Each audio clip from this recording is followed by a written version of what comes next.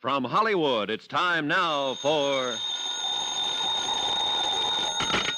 Johnny Dollar. Vic Carson, Johnny, State Unity Life. Oh, what's on your mind, Vic? Got a job for you if you're interested.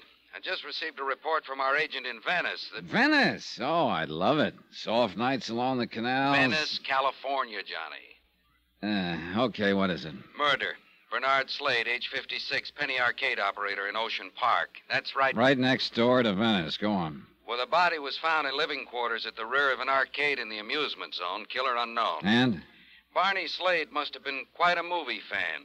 The police found his apartment plastered with photographs of the movie greats. Silent screen vintage, that is.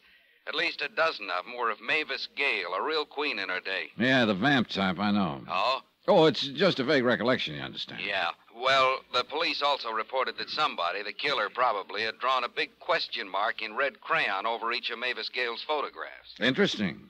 If it means anything. We think it does, Johnny. Especially since Mavis Gale is named as the beneficiary in Bernard Slade's insurance policy.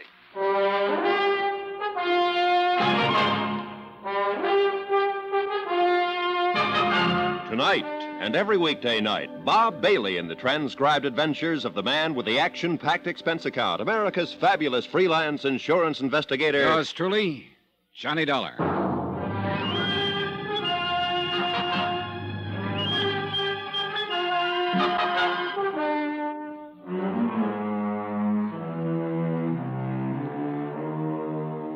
Expense account submitted by Special Investigator Johnny Dollar to State Unity Life, Home Office, Hartford, Connecticut.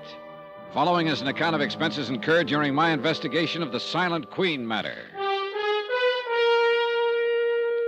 Expense account item 1, $210.65, plane, cab fare, and incidentals to Ocean Park, California. As soon as I checked in at my hotel, I got in touch with Homicide. Sergeant McKay, they said, would probably be down at the pier. I saved you cab fare on this one, Vic. It was a beautiful moonlit night at the beach. A warm breeze was blowing in from the Pacific. And besides, it was only a 3-minute walk from my hotel to the fun zone.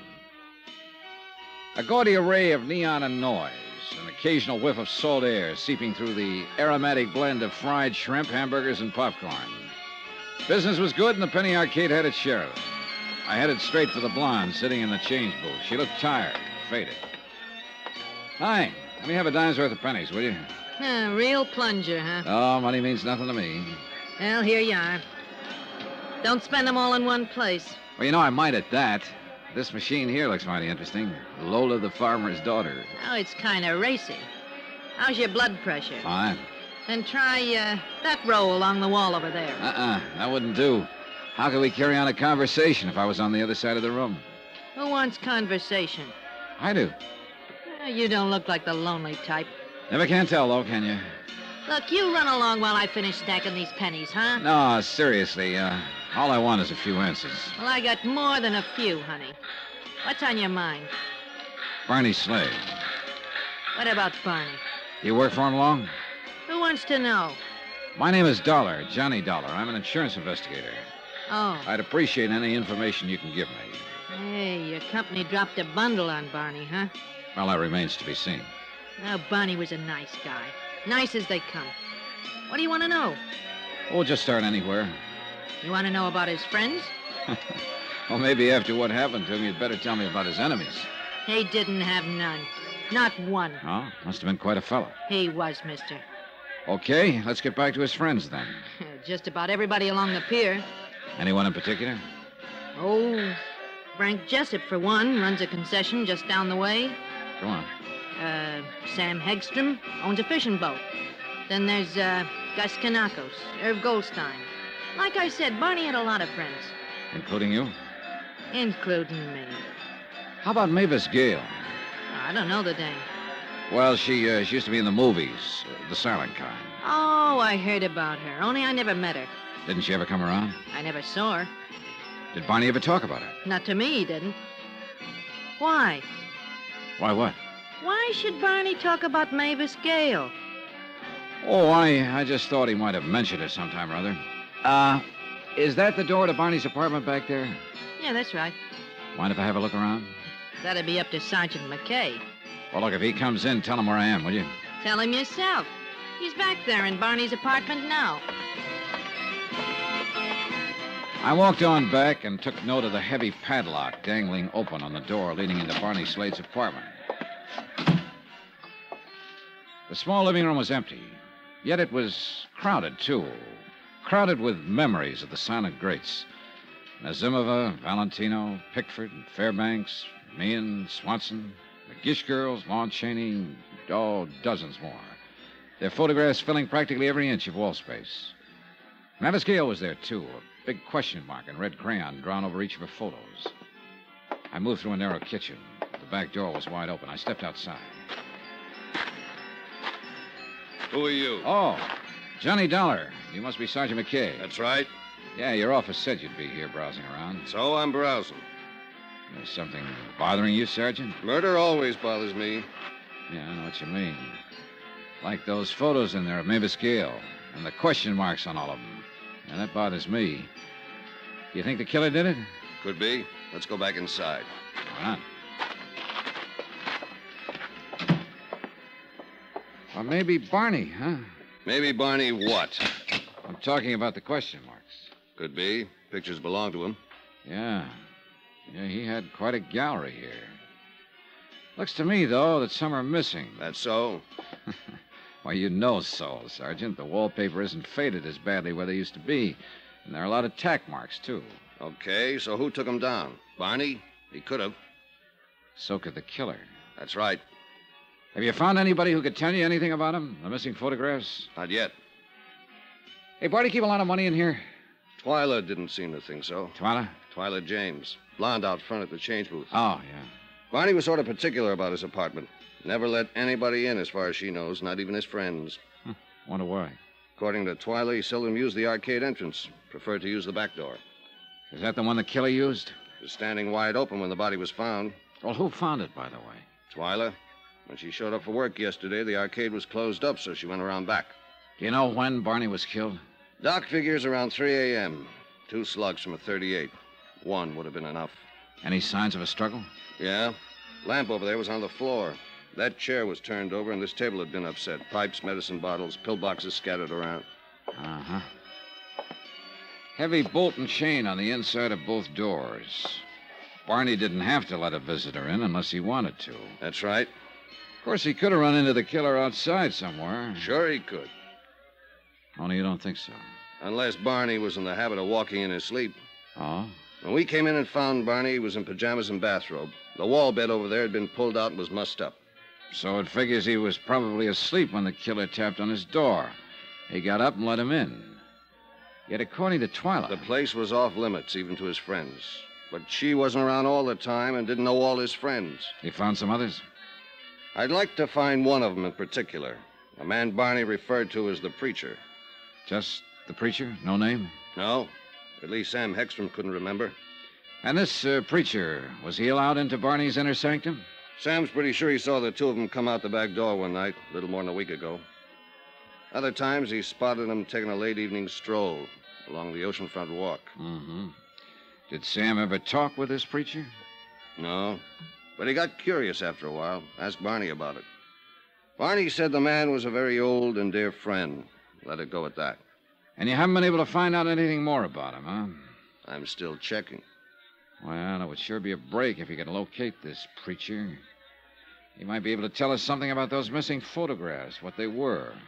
Might also explain why the killer took them. Have you seen enough in here, Dollar? Oh, yeah, sure, I guess so, Sergeant. Hey, tell me, what does Mavis Gale have to say about all this? I only got to talk with her just a couple hours ago when she returned from Palm Springs. She was pretty upset when I told her about the crayon marks on her photographs. But naturally, she couldn't offer any explanation. None? How did she react to the news of Slade's death? Tears and such? She's supposed to weep about it? Why not? Barney Slade must have been a pretty good friend of hers.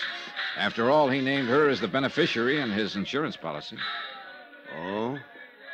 That's interesting. What? When I talked with Mavis Gale, she told me she never heard of Barney Slade. Expense account item 2 and 3, $1.10, phone call and cab fare. The call was to Mavis Gale's home in Bel Air. The butler said if it was important, I could find her at McCartney's mortuary in Venice. cab fare to Venice via what is laughingly called the Speedway, a one-way alley lined with backyards and garbage cans. It took us less than a minute to cross over into Venice, a boom that had busted. A melancholy mixture of old broken-down buildings and the sound of the sea, crumbling bridges, moss-covered canals, of paved streets wandering disconsolately into sand dunes and ending where the money gave out. A dream that had kind of died of a broken heart.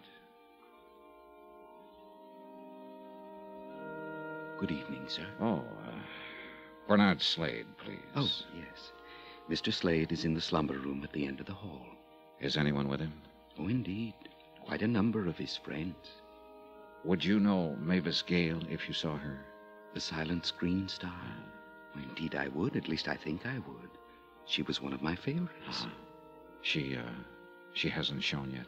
No, You mean she's expected? So I understand. Well, that's nice. Oh, that is nice. I didn't know she was a friend of Mr. Slade's. Oh, you know most of Barney's friends, huh?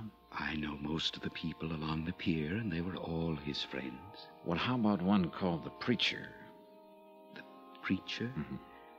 Well, naturally, I'm very well acquainted with many men of the cloth. And if you could tell me his name... I don't know it. Oh. Look, you have a visitor's register here, don't you? In each of the slumber rooms, yes. Just inside the door. Oh, thanks. Where did you say Mr. Slade was? Down the hall. Last room on the left.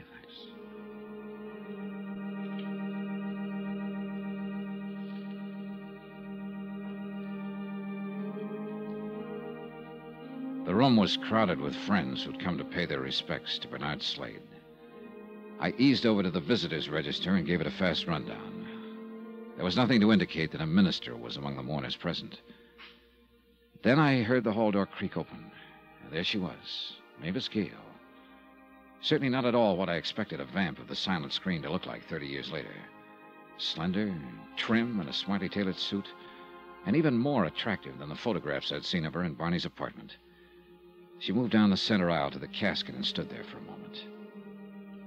As I walked toward her, she suddenly turned, her eyes wide and staring, her lips moving silently. Then she crumbled to the floor.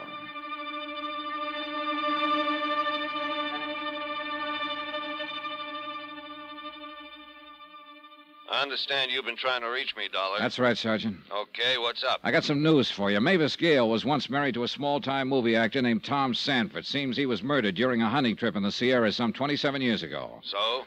So now it turns out he wasn't. Mavis Gale just identified Barney Slade as Tom Sanford.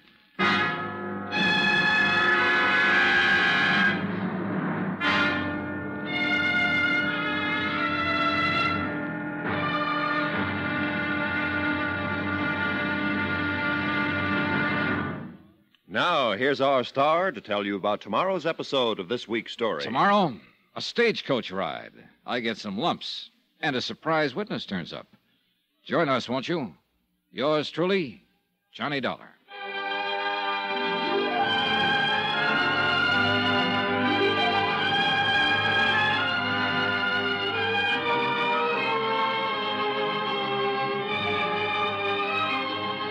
Yours truly, Johnny Dollar, starring Bob Bailey, is transcribed in Hollywood. Written by Adrian Jondeau, it is produced and directed by Jack Johnstone. Be sure to join us tomorrow night, same time and station, for the next exciting episode of Yours truly, Johnny Dollar. Roy Rowan speaking.